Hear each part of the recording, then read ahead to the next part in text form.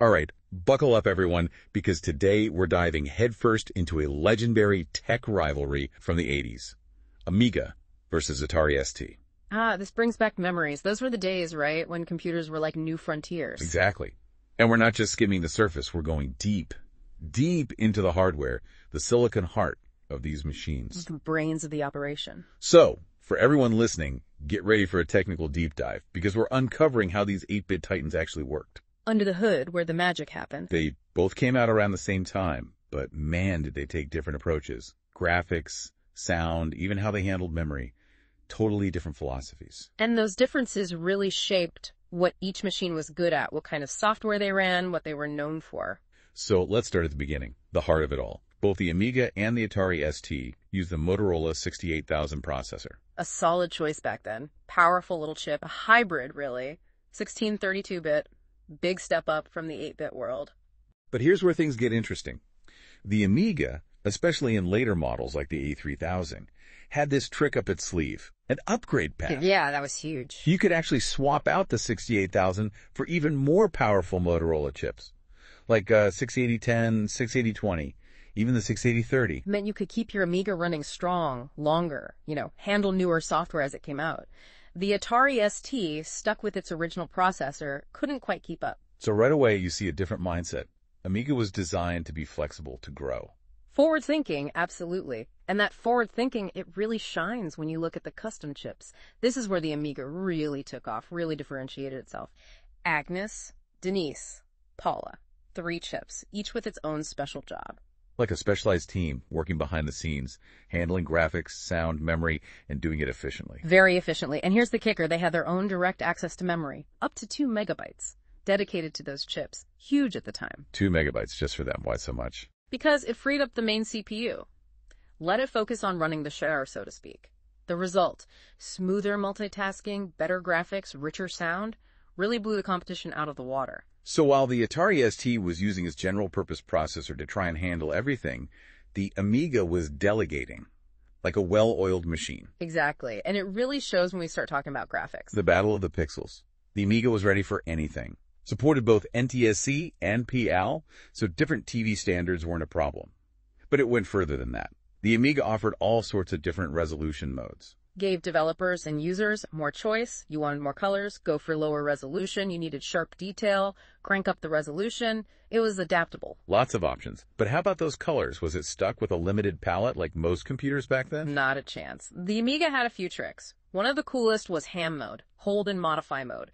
Basically a way to squeeze a ton of colors on screen, 4,096 colors simultaneously. 4,096, wow. Blew people's minds back then. Right. Especially folks doing graphic design, video work. A wide range of colors was huge. And then there was overscan, which let you push the boundaries of the screen even further. Higher resolutions, especially useful for video and film. So a real powerhouse for visual creatives. But what about the gamers? How did all this impact those pixelated worlds? Games always push the hardware, right? And when it came to sprites, those little moving objects, the Amiga was ahead of the game. It had 8 hardware sprites, each with its own bag of tricks. So like spaceships, characters, anything moving around the screen, those are sprites. Yep, exactly. And they weren't just simple shapes. The Amiga let you overlap them for complex visuals, control which ones appeared in front, and even had this cool attach mode. Attach mode? It meant you could use 2 DMA channels for a single sprite, giving you more colors and depth. Plus, all this was happening with dedicated DMA channels. Didn't bog down the main CPU. So smooth and surprisingly detailed for the time. All right, so points for graphics go to the Amiga. What about sound? Could it deliver a sonic punch to match those visuals? Here's where Paula comes in, that dedicated sound chip. 4 independent sound channels, compared to the Atari ST's 3 voice chip, like a mini orchestra built in. So each channel on the Amiga, you could program it with a different instrument, sound effect. Precisely. And you had control over volume, pitch. You could even combine channels for richer sound, stereo effects. So you could get pretty complex with the soundscapes. Did this impact games much? Oh yeah, huge difference. More immersive, atmospheric. Compared to the Atari ST, it was night and day. All right, so we've got the processor, those custom chips, impressive graphics, a killer sound system. Anything else hiding under the Amiga's hood that we should know about? One more secret weapon. The blitter. Often overlooked, but essential to the Amiga's performance. The blitter. Sounds kind of ominous. What did it do? It was a hardware block transfer engine. Basically, it was a speed demon when it came to moving blocks of memory around. Crucial for graphics, where you're dealing with lots of pixel data. Like a dedicated highway for all that visual information, keeping things running smoothly. Exactly. And it wasn't just about moving data, it could actually manipulate it on the fly, combining images, creating special effects, even handling things like transparency and shadows.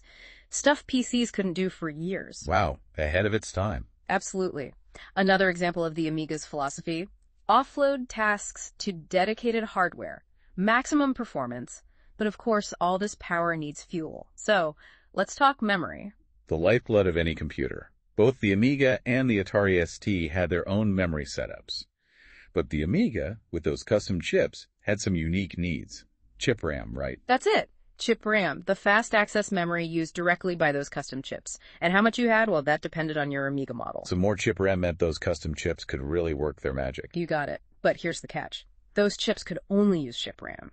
Run out of that, and it didn't matter how much total RAM you had, those chips were starved. So it wasn't just about how much lineage memory you had, but how it was organized. It gets complex, and that's a big difference between the Amiga and the Atari ST. The ST was simpler, no chip RAM worries. But it also meant it couldn't quite reach the performance heights the Amiga could. A classic trade-off. Simplicity versus specialized power. And, like always, the best choice depended on what you needed the machine to do. But for now, let's take a little break, let everyone process all this tech goodness. Welcome back to our Amiga versus Atari ST showdown. We left off talking about chip RAM. It sounded like a double-edged sword for Amiga users. It definitely had its quirks. Those early Amiga 1000s started with a mere 256 kilobytes of chip RAM. Expandable to 512, sure, but still. Not much when those custom chips are hungry for data. Not at all. Later models like the 500 and 2000, they bumped it up to 512K base, expandable to a full megabyte. Better. But imagine running a complex game or graphics program with only that much. Like trying to fill a swimming pool with a garden hose. Haha, pretty much. That's why the E3000 was a big deal. 1 megabyte of chip RAM standard, and you could push it to 2. Now those custom chips could breathe. Unleash their full potential. Yeah. But if you hit that chip RAM limit, you were stuck, right? Even with tons of regular RAM installed. Yep, those custom chips were picky eaters. Only chip RAM on the menu. Some folks went for special expansion boards to add more, but those could get pricey. Classic tech dilemma. Gotta upgrade just to keep up. It was a common problem. Thankfully, there was another option: fast RAM. The custom chips couldn't use it directly, but it was faster than regular RAM, and the main CPU could access it quickly. So it helped ease the bottleneck. Exactly. Shift some operations to fast RAM, free up more of that precious chip RAM for the custom chips. All about balance, really. Highlights another difference with the Atari ST, right? Definitely. The ST, simpler memory design, no chip RAM, no fast RAM, no worries, but also not the same performance potential as the Amiga. It's amazing how those design choices really defined each machine. Absolutely. And speaking of performance, remember that blitter chip? It might sound boring, but it played a huge role in the Amiga's graphics prowess, especially alongside those custom chips. Refresh my memory. What was the blitter doing exactly? Efficiency, that was its game. Moving data around quickly, freeing up the CPU, keeping those graphics smooth. It had these dedicated pathways, DMA channels, each with its own control. A well-choreographed data dance, with the blitter leading the way. And it wasn't just moving data, it could manipulate it too. It had a built-in logic unit, allowed for all sorts of fancy tricks. Like what? Imagine combining images, creating transparency, even generating shadows. Cutting-edge stuff back then, and it did it all incredibly fast thanks to that dedicated hardware. A built-in graphics processor, practically. In a way, yeah. And it worked seamlessly with the other custom chips. Blitter handled the heavy lifting. Custom chips focused on creating the visuals and audio. True teamwork. Makes sense why the Amiga was so popular for games and creative software. It was a symphony of hardware, each part playing its role. And speaking of the blitter's capabilities, let's get a bit more technical. Don't worry, I'll keep it understandable. Okay, bring on the tech talk. All right, so the blitter had these things called min-terms. Basically, they let programmers define very specific logical operations for the blitter to perform on the data. Logical operations. Sounds complex. Think of it like this. The blitter could look at data from multiple sources and then combine it, filter it, manipulate it based on specific rules. Building blocks for creating those fancy visual effects. Okay, I think I'm following. So these min-terms gave programmers a lot of control over the blitter. Precisely. Fine-grained control.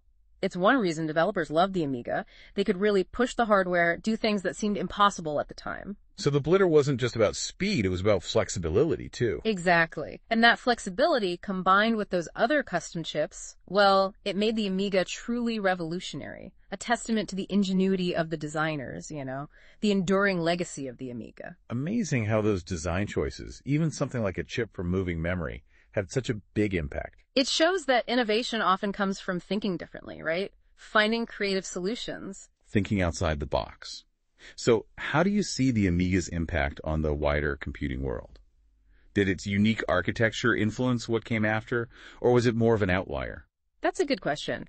In many ways, the Amiga was ahead of its time. Custom chips, multitasking, that focus on graphics and sound, it pushed the boundaries of what personal computers could do. It did feel futuristic back then. It was, in a way. And it found its niche, Creative fields, video production, music, game development. You can see its influence in early desktop publishing, 3D animation, even the demo scene. Those Amiga demos were legendary, pushing the hardware to its absolute limits. Exactly. Showed what the machine and the community were capable of. But its impact on mainstream computing, well, that's a different story. Business decisions, the rise of more standardized platforms. It's a what-if moment in tech history. What if the Amiga had become more widespread, right? Would we be using computers differently today? Who knows? Maybe that focus on multimedia, on creativity, would have changed how we interact with technology in a fundamental way. But history is history. The Amiga may not have conquered the world, but its legacy lives on in the hearts of its fans and in those innovative design choices. Well said. The Amiga holds a special place for many people. But let's not get too sentimental just yet. We've covered those custom chips, the blitter, but there's still one crucial piece. The graphics architecture itself. How did it create those stunning visuals? Yes. Prepare for a journey into the world of bit planes, color registers, and the magic of raster graphics. And you'll see, a lot of these concepts, they're still relevant today. The technology's evolved, but those core ideas, they've stuck around. Okay, time to unravel those Amiga graphics secrets. We've talked tech, but now let's see how it all appeared on screen. It was quite the show. Hardware and software working together, all those custom chips making it happen. So where do we even begin? What's the basic building block of those Amiga graphics? Bit planes. Imagine them like layers, each one a grid of bits, and each bit, well, that's a pixel on your screen. All right, so each bit's a pixel. But how do we go from black and white to those Amiga colors everyone loved? Color registers. The Amiga had 32 of them. Each one holds a 12-bit value that defines a specific color. Like a painter's palette, each register a different shade. Exactly. And the bit planes, they're like masks. They decide which pixels are visible.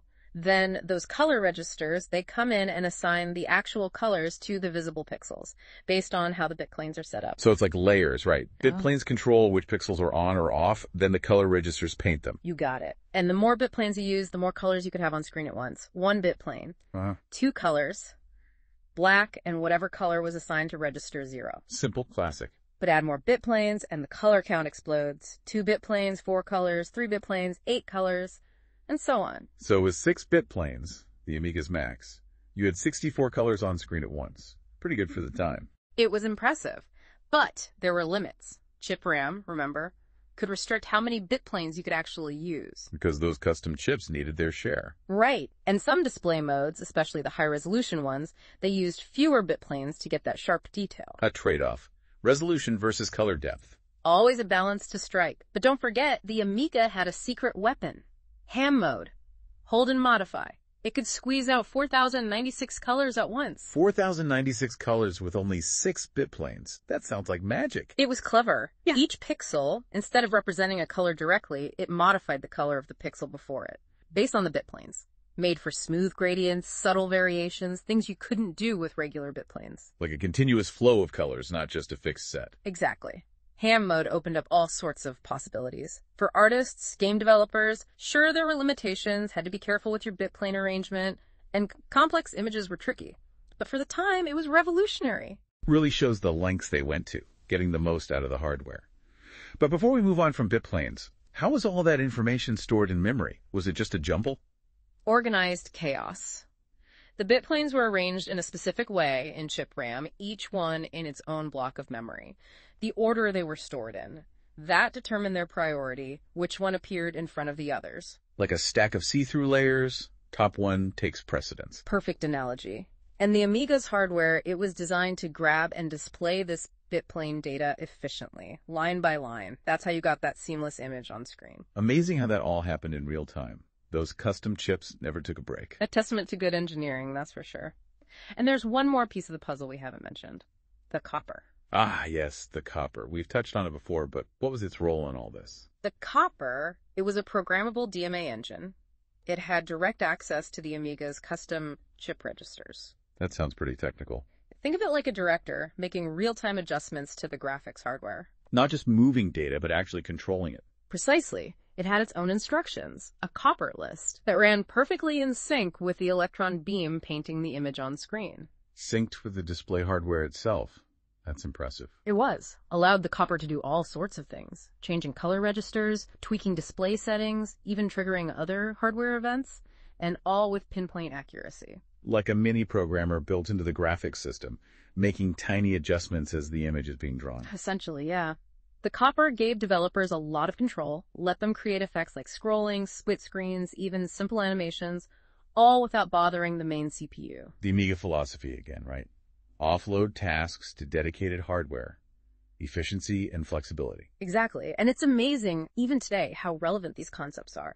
Modern GPUs, fancy graphics APIs, they all rely on those same ideas. Dedicated hardware, precise timing. Those 80s innovations still echoing through tech today. The Amiga might not have ruled the world, but its legacy is undeniable. Lives on in countless devices and technologies. Well, as we wrap up this deep dive into the Amiga versus Atari ST, I think it's clear both machines left their mark. They inspired creativity, pushed limits, and wowed a whole generation.